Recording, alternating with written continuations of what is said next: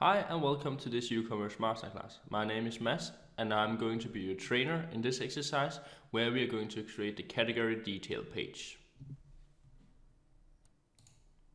Right now we have already created the category navigation, which is populated by using the Ucommerce APIs. We observe the multilingual values for the display name of the categories, and we have also added in a link so we can actually navigate to a category. But if we do that, we will get an error message from Sitecore right now. The requested document was not found. This is because we haven't created that document yet, so Sitecore doesn't know how to respond on our request. So the first thing that we need to do in this exercise is to make sure that Sitecore is happy and able to resolve a content item when we request the category page. To do that, we will go into the back office of Sitecore and into the content editor here, where we can create our category page underneath our store item that we created in the last exercise. Right click on store, insert from template. We will just reuse the same template as we have already created.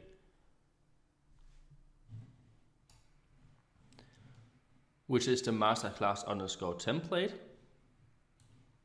And we will call the item for category, corresponding with the request that we are sending when a customer navigates through the category navigation bar to a category.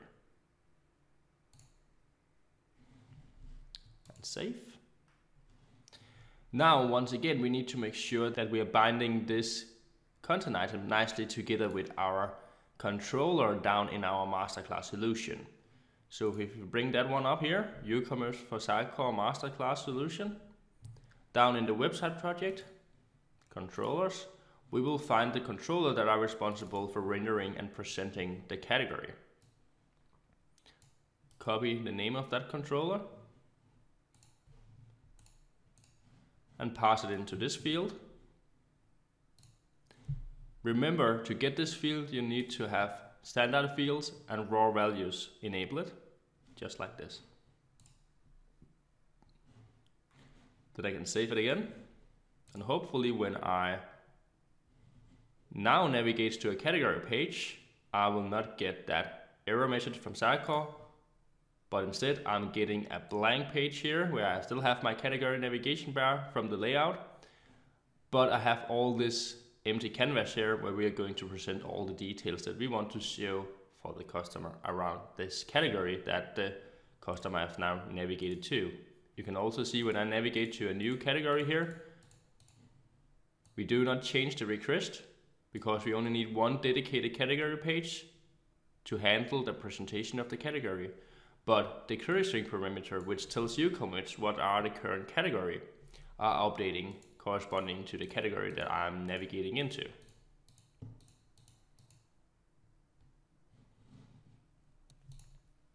So when we are going to present the current category for our customer, we of course need to have some using statements up here that we can use so we can talk to Ucommerce. The first thing that we are going to use is the Ucommerce entity v2. This is the namespace where all the entities of Ucommerce live. So this is also where our category entity are. And then we have the Ucommerce extension namespace here. So we can call the display name extension method to observe the multilingual values for our categories when we are presenting those on the detail page here as well. And then we are going to use the Ucommerce runtime namespace up here. This namespace will allow us to ask Ucommerce what are the current category right now, so we don't have to resolve that ourselves. So down here in the index method, we have already created a category view model, and that is what we are going to return back to our view. So before we can map the values that we want to present around the category into our view model here, we need to get the current category. So I will just create a new variable here called current category, and then we can go through the Ucommerce runtime namespace I know that I don't have to specify the full namespace down here because I have the using statement, but this is just to clarify where things are coming from. Alright, you don't have to do it. Ucommerce runtime, site context, .current, .catalog context, .current category. Just like that. So with one line we can get the current category that the customer is looking at right now. The main difference between the Ucommerce runtime namespace and the Ucommerce API namespace that you used in the last exercise is that runtime will only return what are in the context right now, whereas the API will use the current context to get relevant data and maybe adjust that a little bit. So you can say that the API works on top of the runtime namespace.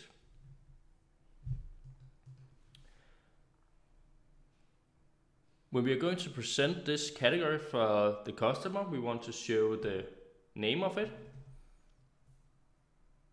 So the category view model here has a name field that we can get from the current category. But we don't want to use the name property here. We want to use the extension method called display name to make sure that we are observing the multilingual values. Then we also want to have a little description displayed around our category. And we can get that from the current category.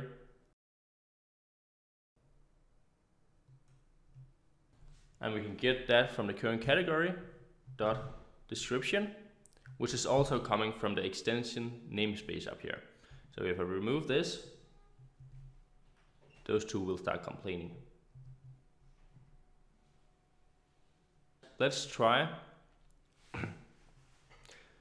Let's compile this code, which will also trigger our deploy script that will push our changes to our Sitecore environment.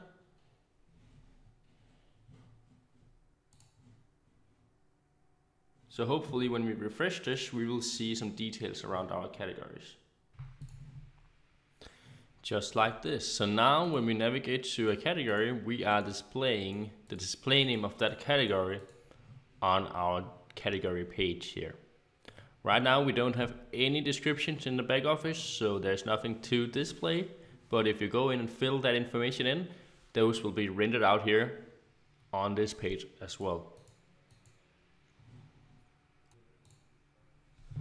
Now it's your time to do this exercise. Please use the handouts exercise 030 browse category detail page as inspiration.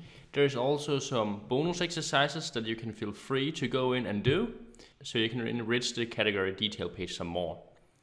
When we are done implementing this exercise, please continue this video. Welcome back. I hope you managed to implement the browse category detail page so your customer can see some details around your categories when he or she navigates to it. In this exercise, we created a category detail page, so when we browse to a category through our category navigation, we are presenting that category for our customer. We used the Ucommerce runtime namespace to get the current category, because Ucommerce only needs one dedicated category page as default to present all the categories on. So we use the Ucommerce runtime to get the current category that the customer is looking at right now.